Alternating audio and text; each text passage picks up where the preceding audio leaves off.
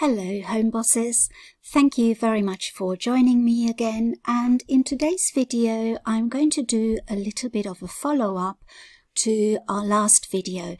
If you remember, in our last video I showed you how to make a bill organizer in Canva, and I hope you have downloaded the free template from my Gumroad shop.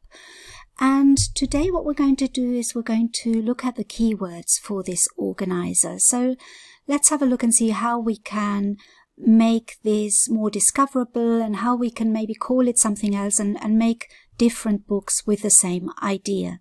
So just to recap and just to remind ourselves, this is the template we made in Canva. And just to remind you again, the template for this is available free in my Gumroad shop, so you can download it and it's customizable and you can customize it in any way that you would like.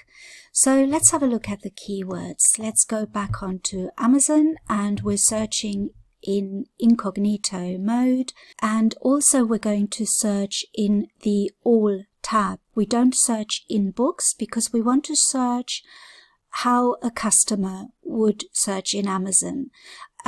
You can then later on, once you have your initial keywords, you can then go on to the Books tab, but to begin with it's best to search in All. So let's have a look. We're going to type in Bill Organizer because that was what we called our book, but we're going to see if that's a good idea because it may be better to call it something else.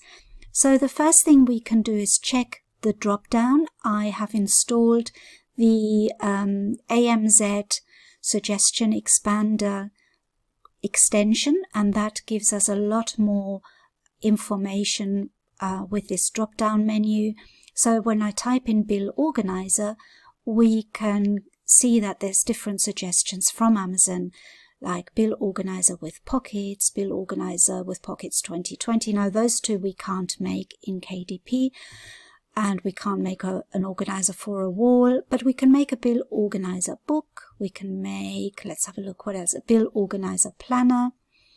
So there are two more keywords that we could use. Bill organizer notebook.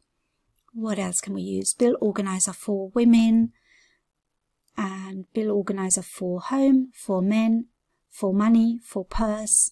So bill organizer for purse, that would mean that we have to make it in a small size so that people can put it in their purse. So that has given us another idea because we could now produce the same book in a smaller size. And that's easily done in Canva as well. I'll quickly show you. So if we go back onto this organizer, I think you need Canva Pro for this, but I quickly show you how you would do that in Canva Pro. So you click on this button here that says resize, and then all you do is you type in the size that you want it to be, and in this case I would resize it to maybe 6:9. You type it in and you press copy and resize, and Canva does it all for you. If you haven't got Canva Pro, the other way to do this is to download it as a, let's have a look, as a PNG or as a JPEG. And then what you can do is upload it onto Canva and then make your canvas the size 6:9 or the size that you want it to be. And then just put the photo or the JPEG, PNG, whatever you uploaded onto Canva, you can superimpose it on your size, and that's another way to do it. But maybe I'll explain that in detail in another video. But for now, you know that you can resize it and you can produce another book with this template and just make it in a different size so that you've got a different option for people who want to put the organizer in their pockets.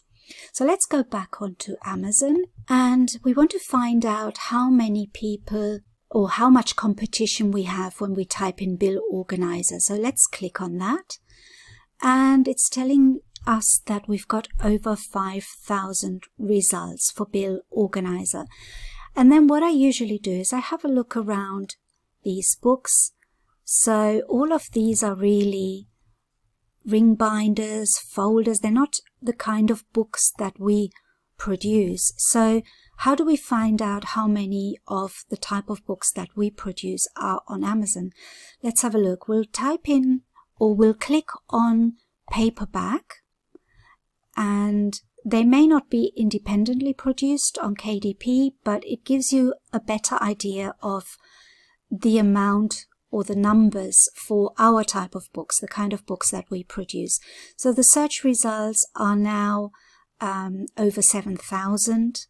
So let's have a look and go down. They have got very good BSRs. So if you look, 16,000, that's really good. 60,000 is good.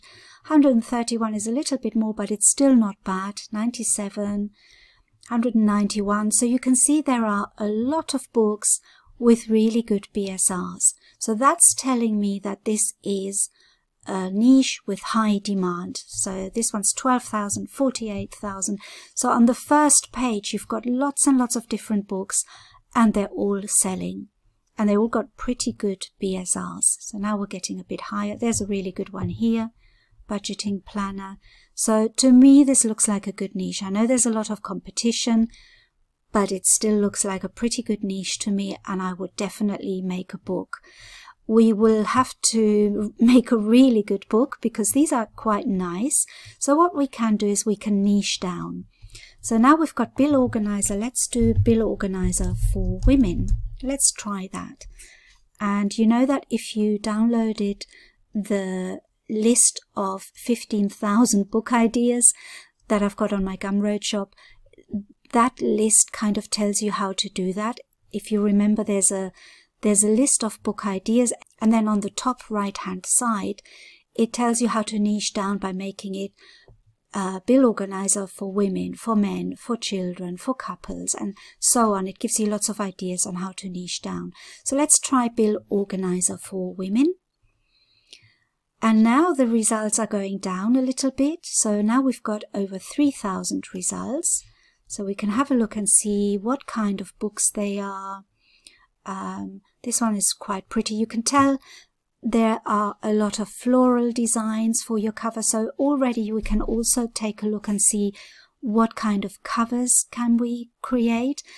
And the other thing I'm starting to notice, can you see that some of them are not even bill organizers? So when Amazon tells us that there are 3,000 results for this keyword, it's not as much as 3,000 because a lot of these are not bill organizers. This one's a budget planner. This is a bill organizer. So we've got one of them. This is a budget planner. It's not a bill organizer. This is a budget planner, not a bill organizer. Stuff I need to organize it. It's maybe bills, maybe something else. So this one is good. Monthly bills and so monthly bills. So these are bill organizers. But, you know, I always say to people, when Amazon tells you there are 3,000 results, they're not necessarily the book that people are looking for. Imagine that I was looking for a bill organizer and I type in bill organizer for women and I get all of these results.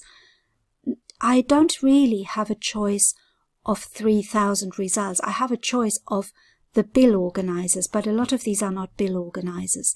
So that number is immediately a lot less than what it says here. So let's niche this down even further. Actually, we could also check to see how many are independently published. So we can see how many are published on KDP. So we just type in independently. So let's have a look what the results are for that. So bill organizer for women, independently published. So these are all KDP books, the same type of books that we produce. Already I can see a really good BSR here. So now they're going up a little bit, but there's another really good one. They're all good BSRs. They're all selling. Some are selling more than others, but it looks to me like it's a good niche to go into. I can already see that some of these covers can be improved, and even these type of covers have made quite a few sales, and in fact this has got a really good BSR, and it really isn't that great, quite honestly. This is also, it's a monthly budget planner. It's not a bill organizer. Again, we have the same problem that we had earlier. If you're looking for a bill organizer, there are not many books on Amazon that are bill organizers. So really, there is a gap in the market. You can see straight away that we could produce bill organizers to cater for the people who are not looking for a budget planner, but who are really actually just looking for a bill organizer. So, for example, this one is a bill organizer. It says that here. Let's see if there's another one. They're not really bill organizers. Maybe the interior has a bill organizer, but if we're looking for a bill organizer, we're not going to find a lot of them. So now we really need to know how many people are looking for bill organizers, and we know that Amazon doesn't give us that data. Amazon doesn't tell us how many people are typing in these keywords. And I know you can buy tools that apparently tell you, like Publisher Rocket, BookBold. They are really more based on Google searches, and they have got some kind of algorithm that they say makes it more accurate for Amazon, but in reality nothing is guaranteed. But I think that we should have a look at them anyway, just to see if there is a demand for it. So let me just go on one of those tools. So let's try this out on Publisher Rocket. So I'll just bring out Publisher Rocket and let's do the keyword search in there. So we put in bill organizer first of all, and let's run the results. So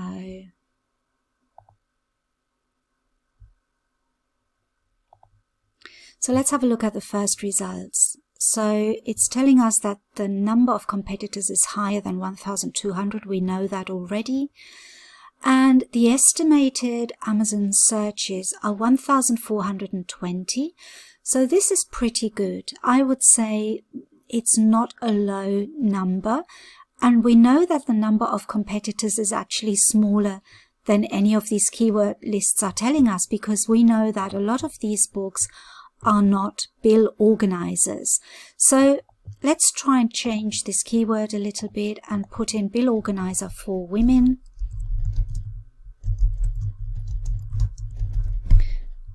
And let's see if the monthly searches are still high. That's what we want to find out. We want to find out if the monthly searches are good enough for us, because we know that the competitors don't really matter so much.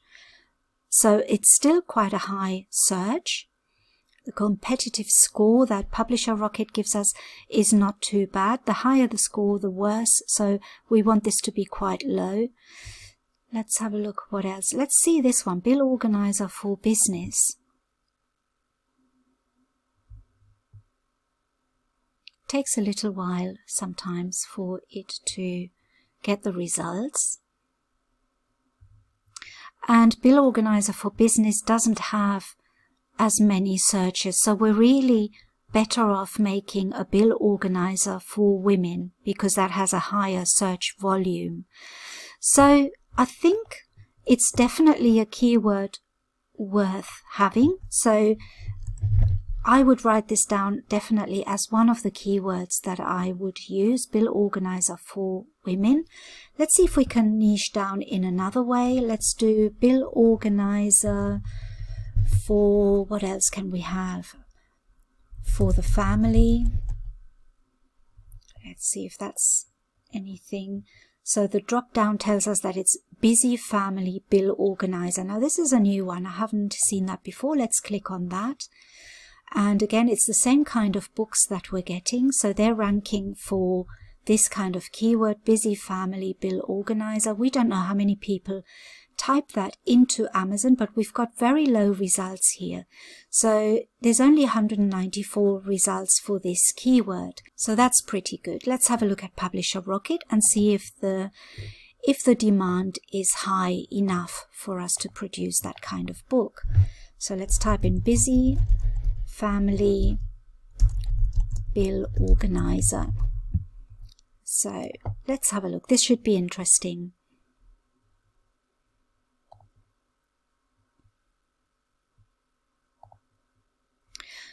So this is a pretty good keyword. So I think this is a really good one, and I would quickly make a book for this niche if I were you. So get your Canva account up and running, make that interior, make a really nice cover, and you know that this is a really good keyword to use. Busy family bill organizer. You know that there's not many bill organizers on Amazon, so you can use that as a keyword, and you can use your interior to make one of these bill organizers. So we've actually discovered a really good niche here by using this keyword, busy family bill organizer. So this is a pretty good niche. Now we know there's not many competitors, and we know there's a decent amount of searches per month. And we also know that there aren't that many bill organizers on Amazon. So if a person is looking for a bill organizer, they're not going to find that many. So your book is going to be one of the few bill organizers. And don't worry about competition. Don't worry that because I've mentioned this now in the video, everybody's going to make a bill organizer. That's fine. Don't worry about it, because there's still very few bill organizers on Amazon, and not everybody that watches my YouTube video will go and rush out and make one. But I do recommend that you make one. I think that is a pretty good niche. We've discovered a nice niche here, and I think this is how you should do your niche research, by going through the list that I gave you on Gumroad, and by using this drop down and niching down even further. So this has been really interesting. I think I'm going to go and make one now. So download the list of keywords or download the template to make your family bill organizer on Canva, and start producing these books for Q4, because it's one of the things that we need to do now. It's to make as many books as possible to cater for Q4. What I'm going to do is I'm going to make a little list of keywords for the bill organizer and put it on Gumroad so that you can download it. If you want to save yourself a little bit of time, I will put that list on Gumroad as well, but make sure you download the free template so that you can make the interior quite quickly. And you can also modify the interior. So don't leave the interior as it is. Try and modify it a little bit, and I can show you in my next video exactly how to do that with a ready-made interior. But also, if I show you quickly on this example, if you download the template for this, the way to modify it is to change the keyword here, for example. So call it busy family bill organizer, and you type that in here, or call it bill organizer for women, or whatever you think you can find. Have a look at the list of keywords, and you can add little details. You can go on Elements and maybe type in, I don't know, bills, and you can add a little detail here, maybe add this sort of money thing there, or just obviously remember we have to use black and white or grey images. You can also add something like this, so just to make it different from all the other bill organizers. You can change the font here. You can call these different things as well. You can call these invoices instead of bills if you're making an invoice tracker. So there's so many ways you can modify this, or you can make it, if it's for women, you can make a nice flowery or floral. So, you know, if we type that in, you can make a lovely personalized bill organizer for women, and just add some little flowers here and there. Just, you can do this very quickly. I'm just showing you how I would do it, but there's so many different ways of modifying your template so that it's not exactly the same as everybody else's.